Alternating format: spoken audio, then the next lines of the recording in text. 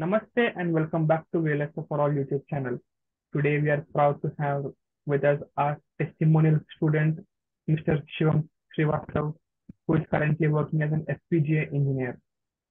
Uh, Let us dive into this testimonial interview and know from the student himself how VLSI for All is teaching, like what are his experiences and would he recommend to his juniors and fellow mates.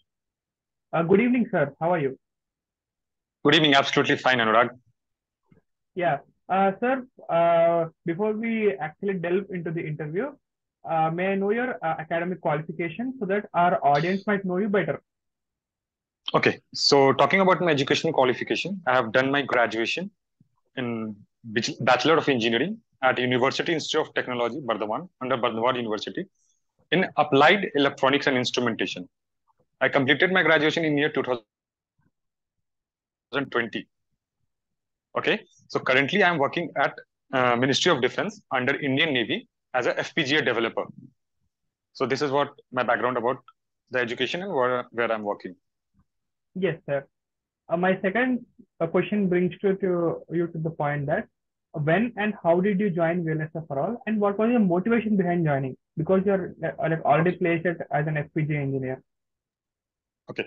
So talking about the motive and why I joined VLSI for all, since I was passed in year 2020 itself, so there was a good search for which sector to choose because there are two prominent sector where a engineering student can go for. Since I'm an instrumentation engineer, so I think I can go for a software or for a hardware. So talking about the software, I worked for the software industry as well. But the problem that over here is that I couldn't realize the true fact that what I'm doing is into the true aspect or not. So I took my motivation that hardware is the thing that I have done quite well in my engineering background. So I thought that will be the best to move forward. So talking about why VLSI for all. So I was in a search for a good place where mentors and proper guidance is there. So I have searched through many places. I went through many places. But the major reason of joining over here is the cost efficiency. VLSI for all provides the course in such a minimal amount that anybody who is working as a mediocre student can afford the price of the course. So that is why I joined here under RTL design and verification engineer. And it took me around approximately 9 months to complete the syllabus.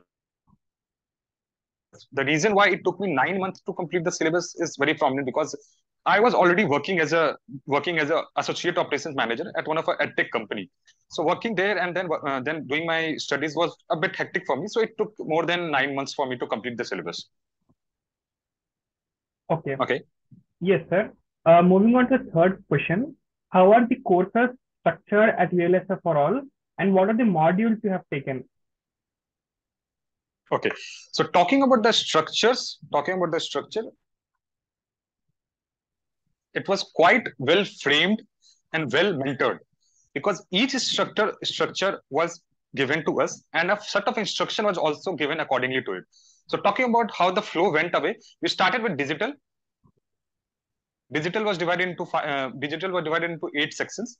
So completing the digital, we had only 1.5 months to complete the digital, but it took me a bit more time on completion of the digital. Moving forward, we went into Verilog. In Verilog, first we completed the surface structure of how the Verilog works and what is the reason behind using Verilog as a hardware description language. Then we came into the depth of the Verilog programming, that what all programmings come under Verilog, how we can program a counter, how can program a flip flop, how can we program different registers and flip flops and latches. What are the uses of different aspects? How we can code in different modeling structure. So that was done into Verilog, and there was an added course to it. The different section of the programs under Verilog itself. So there was two module under Verilog. Then moving forward, we completed the aspect of signaling. So it was divided into 3 sectors: CDC, that is clock domain crossing. Second was metastability. Third was low power consumption design. And then we came for the analog part of it. Then we moved into the analog design circuit. The analog design circuit was the fourth thing that we were given. Moving forward, the fifth module that we were assigned was system Verilog, to how the system Verilog flows into that. So rest, we moved forward to UVM. UVM was quite well structured. All the methodologies and how the libraries are being used, it was quite well framed. UVM was quite good to study at VLSI for all. And that is why at the end we were given what are the projects we can frame using Verilog, using system Verilog, using UVM. So these are the flows that flows in the course, starting from the digital, ending at UVM. Okay, sir. So that brings me to the next question. How long per day, like on a daily basis, did you allot to complete the course? And how long it would take for an ideal student to complete the entire course from basic scratch to the job ready market? Okay, so just a student who wants to join as a fresher, if he has a mindset of joining as a fresher, so it will take around 6 to 7 months to complete the flow of the syllabus. But if you want to go into the depth and want to crack bigger institute like Cadence, Synopsys, Qualcomm, Siemens, Mentor Graphics, all those companies, you will take around 9 months to go into the depth of each and every portion that is being taught. This is the maximum time that a student can go into the depth of the syllabus. And what was the follow-up question according to that? That how many time? And what is the ideal question? Yeah. Okay, so talking about my hours dedication, I was able to allot 3 hours every day. 3 hours every day. That is from 12 a.m. in the night till 3 a.m. in the morning. So this was the time I was allotted. I was allotting for myself to complete the syllabus. So it varies from 3 hours to 4 hours. This was the maximum I can give from my end, because since I was a working professional, so I had to get back to the work early morning.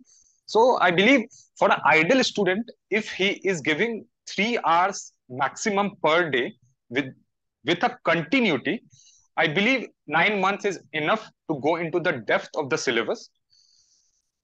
So this is all. Yes, sir. That is very true, sir. The consistency is the key. Also, moving on, how is the guidance provided by Rajat sir and his team, and how much are the teachers capable of teaching them? Are they industry relevant? Okay. So talking about Rajat sir, he is quite an absolute mentor for a beginner. Truly speaking, if you are not aware about how to start with VLSI industry, he is a perfect mentor to start with. He will mentor and guide you at every step where you are going down. What are the points you need to take care, and what are the syllabus you can minimize from your end. He has given all the techniques as to how to proceed to a particular syllabus or how to proceed to a particular problem. So I believe the amount of time he has given me as a person is quite well appreciated. I'm nowhere saying that even though he was running the whole company, but the amount of time he gave me was very much enough for me to mentor and guide me and let me work at one of the top institute of India. I'm working at Indian Navy, so I believe this is one of the premium institute I can afford for. And talking about the trainers, so starting with the trainers, the Verilog trainers was quite good. The digital trainers were quite good. The Verilog trainers were quite good. The CDC, metastability, and all the structured through the low power design circuit and analogs were quite good. Analog framework was quite good. But and UVM was quite well structured, no doubt on UVM. So on UVM, trainers were quite good. There were two different trainers for UVM, and both were performing too good. I was able to coordinate well with the recorded lectures, and I felt that that is enough for a student to cover up UVM, Verilog system Verilog. That was enough. That is enough. And talking about the tools that we were allowed to work, he mentored good. Rajat sir mentored good into which tool the standard companies work with. He told us that Xilinx is one of the best tool you can go for FPGA. Vivado is one of the best tool you can go for FPGA. So you have to start working on the tools, and he guided in a better way that this tool is to be working into this section. The difference of aspect into synthesis was given according to him. The difference of aspect into simulation was given to him. So it was quite well structured, I believe. Yes, sir. Thank you for that. Coming to my last question, would you recommend your juniors to be a part of VLSI for all and take training? Definitely, definitely. The reason why I would recommend a student, recommend my fellow beings is that I would come to a very basic aspect of today's engineering, today engineering sector. I have felt that 80% of the majority students who's under engineering sector for 4-year graduation, if he's into any of the sector, talking about CSC, IT, EC, electrical, civil, mechanical, 80% of the student feels that software is the only industry that can save them. Or if they have completed the graduation, they can they can rely on software industry and go with it. But the major fault that I have felt is that the majority of the student doesn't know about the hardware engineering as well. The process has been framed in such a way that the majority of the student only knows about the software aspect, but remaining 20% of the student only knows about the hardware aspect and how well it should be processed and the flow that has to be went to go for the software. And I believe the YouTube and the social content which is available throughout the net, I believe there is a very less content also available for hardware engineering. So I believe a student should choose this sector equally important, because this is one of the best sector I believe that an engineering student can pursue. Developing a software is one thing, but developing a hardware and implementing and putting into a chip is totally a different aspect. That needs a high qualification and a mentored mind. If you are not being mentored properly, I believe the flow will go bad, or it will not come to the meet up to the requirement of the company. So I believe I would always recommend my fellow students and my juniors that hardware engineering should be taken as a profession and should be given equally importance as considered to the software industry as well. So I would recommend a student to go for VLSI for all. Why VLSI for all? The major concern towards mine is that I believe I belong from a middle class background, and the fact is that majority of the student working studying into engineering falls into this category of a medium sector.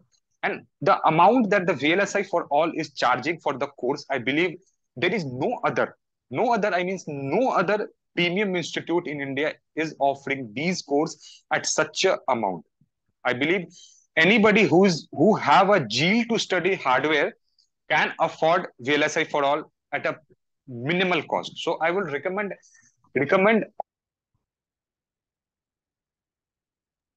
all the instrumentation engineers to go for these course. Yes, That's sir. all. Thank you, sir. Thank you for honest and excellent testimonial feedback. We expect you to do a 40-minute full-length interview sometime soon. Until then, thank Definitely, you. sir. Thank you. Thank you, sir. And keep Thank you, learning. Anurag. Definitely.